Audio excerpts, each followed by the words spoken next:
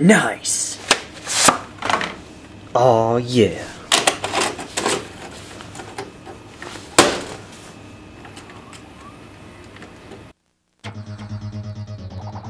On June 23, 1996, N64 was released in Japan. The results were nothing less than phenomenal. Within hours, over 500,000 systems cleared the shelves.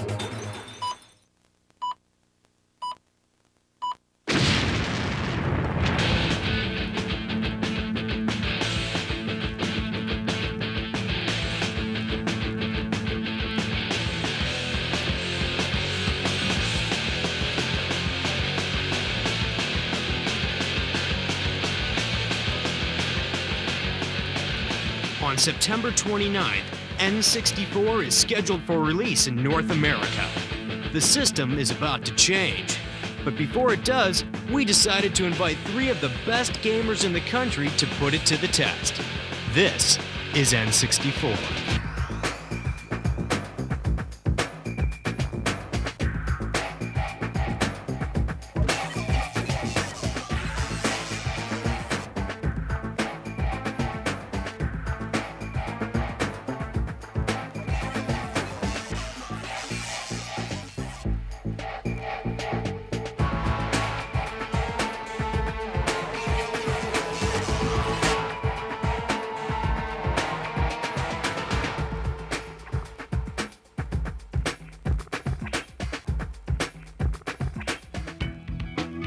Good evening, gentlemen. We've been expecting you.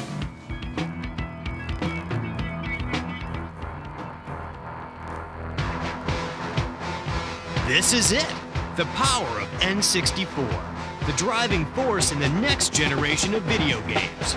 With 64-bit technology, you're witness to moves and graphics that no other system can match. 360-degree viewing, 3-dimensional graphic interpretations, anti-aliasing for crisp graphics, and too many other things that are just going to blow your mind.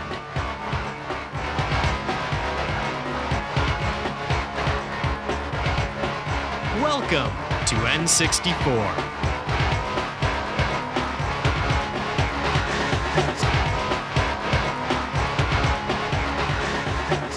Greetings, gentlemen.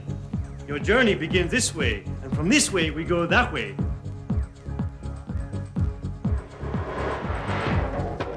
Yo, what is this? Yo, it's kinda dark in here. Okay. Hey guys, how you doing?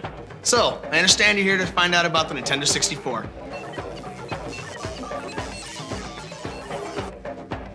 Nintendo 64, we call it that because it happens to be the world's first 64-bit hardware.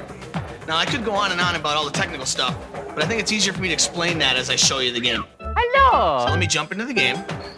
You notice that Mario's standing in this huge field outside of a big castle.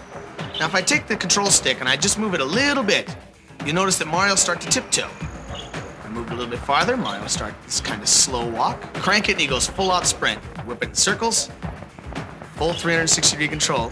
360. And I'm gonna cruise up into this castle, because that's where most of the levels are. Go, little man, go. Whee! What kind of skills do you have, little man? Now that I'm inside of the castle, before I go show you a level, I'd like to show you some of the cool things that Mario can do. Now, I'm sure you've seen traditional Mario games. You know that Mario can do things like climb and jump on enemies, but now Mario's got some stunts. Check out Mario, man, doing those backflips. If I push the Z and then push jump, whee! Mario does a layout double backflip. Awesome. If I like run along, push Z jump, whoa, Mario jumps a mile. Oh, look at that. Did you see him climb? I can get Mario to do things climbing trees. I can get Mario to do things by hanging on ledges. I can do a ton of stuff with Mario. Oh, did you see that? Yo, you see the way he went to that door? No kidding. Here we go!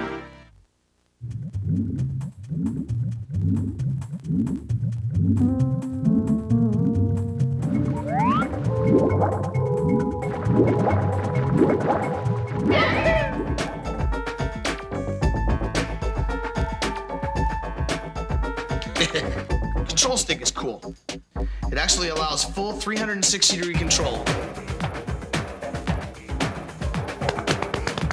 Okay, so I'm gonna cruise along here and jump into this picture. Oops.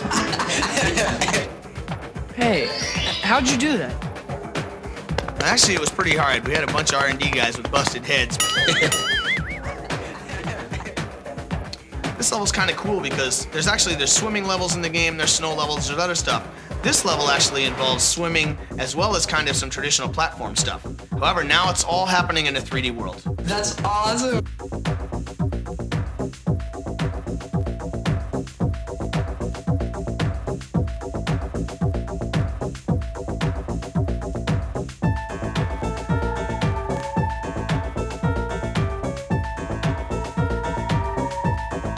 That was smooth. There's one other cool area I'd like to show you in the game before we move on to the other products. And that's Bowser.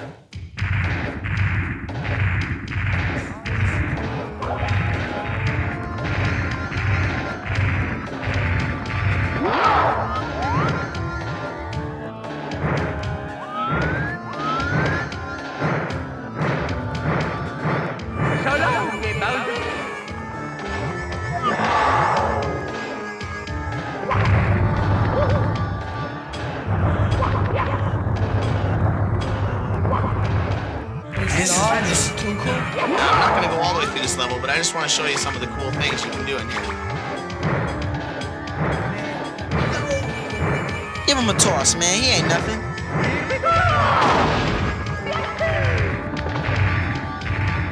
Anyway, I think I could go on for about the next 20 hours telling you about Mario 64, but I think it's time we move on to Armand, who's going to show you Pilot Wings.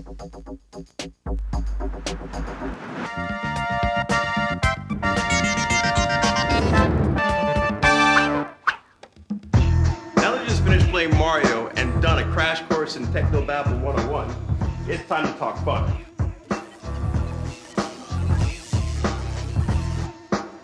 What's really different about Pilot Wings is that you get to deal with more than just airplanes. You've got hang gliders, you've got rocket packs, and you've got gyrocopters. It's the most unique flight simming game you've ever played in your life. When you're playing the game, you feel like that you're actually in the game. For example, in this hang glider level, there's going to be some rings you got to fly through. That's the first part of it. Now you got to be sure that you're making yourself steer really steady because the mountains are in close, okay? Now when you go through all the rings, make sure that you pull the joystick down to swoop your plane upward. Swoop just like that, just like that. When you're going in for the landing, you want to use your A button, or commonly known as the blue button. Use it to slow down speed if you're going too fast. Come in for the landing, and it's an A+ if you hit it right. Yo, this is unreal.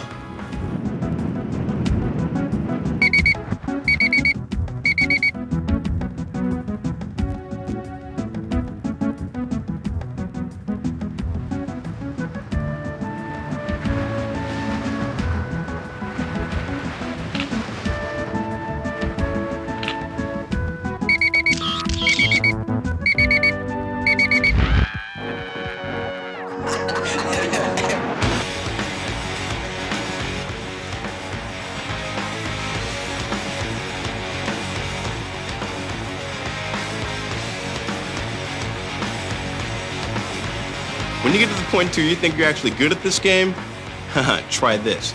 Try getting at least a silver or gold medal in all 3 events, and you're gonna open your way up into some new hidden levels, like the cannonball stage. One thing that's really cool about the cannonball is that you can use the R button to change your camera angle, and that way you get a true feeling of yourself being in a real-time 3D environment. The jungle hopper. Haha, that's one of my favorites. In this area, the object is to jump across the USA. Now you want to use your analog joystick once again to make sure that you get the longest jump possible. You jump over this building here, and then you go around the bend and try to find the best way to get to the actual goalpost.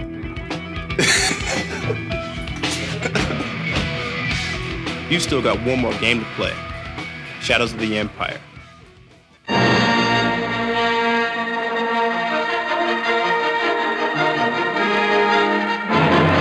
Well, I guess you two guys are here to see Star Wars Shadows of the Empire.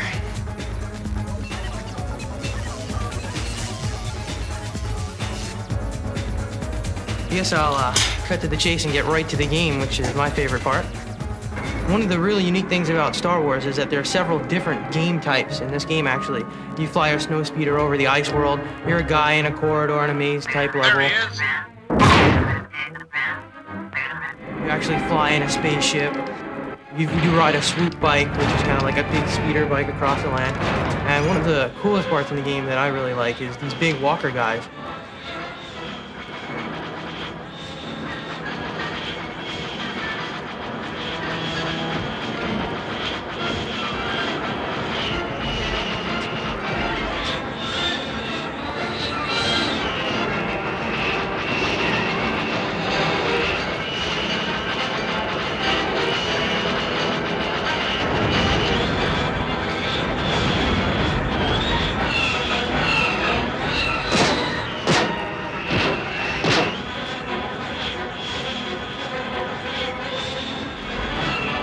can actually fly around them and wrap them up with a tow hitch.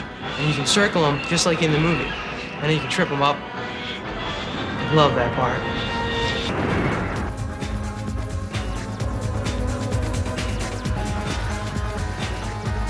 The world is in real 3D, so I can look around and go anywhere I want. But I can also aim and shoot up at enemies that are high, low.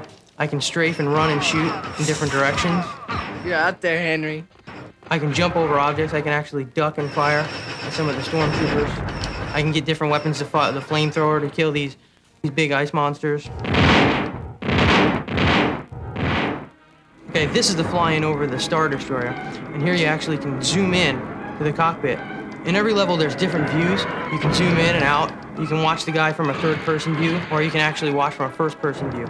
Here I have to destroy all these TIE fighters, watch out for asteroids. As you can see, the explosions here are just as good as the other level.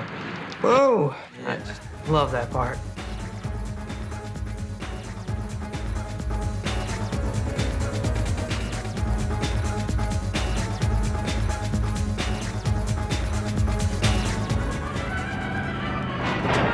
Here's the swoop bike level. See, I'm chasing this gang inside the town. See how fast it gets. I can zoom out and look in a third-person view. See, I can see all the walls. I gotta try and bump them and stop them from getting to loot. I really like how fast this level moves. It's pretty overwhelming at first when you're inside the narrow confines of the town, but you get out later on and you actually get out onto the desert and you go over the Sarlacc pits and you have to do the jumps and go through the canyon. Insane. Here I can go anywhere I want and look at things. I can search the walls and stuff and find hidden items.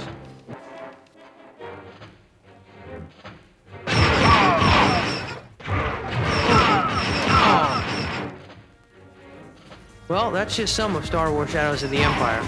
Whoa, those are 3 great games. We've only scraped the surface. There's more?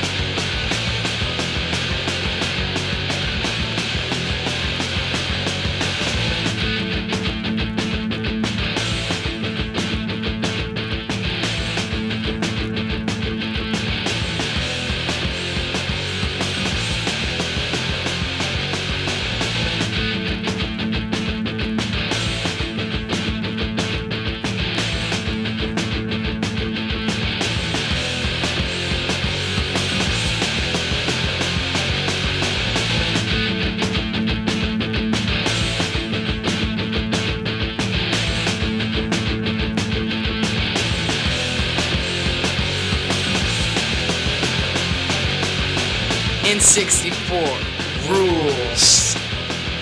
On September 29th, N64 will be released in limited quantities. You know the date, you know the system, you know what to do, you don't want to wait. Change the system.